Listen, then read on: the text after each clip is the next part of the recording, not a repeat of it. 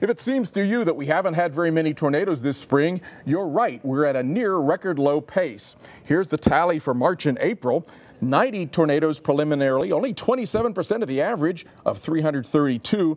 That's the second lowest percentage since 1950. The lowest was in 1987, and we're pretty close to that.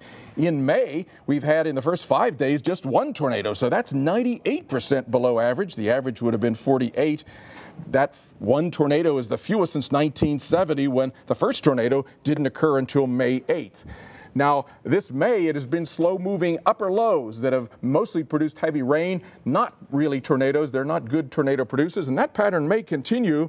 And as such, we may have a record March, April, May period. We would need 176 more tornadoes this month not to have the lowest percentage tornadoes of those months. So let's hope that record low pace continues. It's a big difference from 2011 when we had a lot of tornadoes in the March and April time frame. The jet stream far enough north that the low pressures went right across the Gulf Coast states. This year, the jet stream is farther south, and that northwest to southeast flow has meant that a lot of cold air has invaded. In 2011, we had a lot of warm, above average temperatures in the south half of the country, fueling the heat, the instability for the thunderstorms. In 2013, March and April, we had a lot of those snowstorms that after them, it drove cold air down into the southeast, the Gulf Coast states, where a lot of times that would be where the tornadoes have occurred. So for one reason or other, lately it's been slow-moving cutoff lows.